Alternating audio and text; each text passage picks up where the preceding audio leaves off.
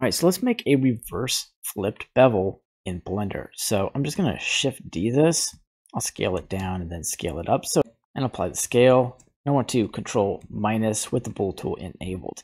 Now the cutter can be scaled back down just to where this flips. I'm just going to take the edge of the actual bevel and we're going to Alt N and flip the normals and then hit Control B bevel. And then we get this neat little reverse bevel right here.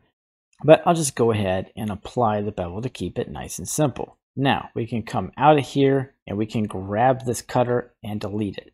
From here, we want to go ahead and shade this auto smooth, and then you've got a nice reverse bevel. You can go ahead and bevel this again if you want.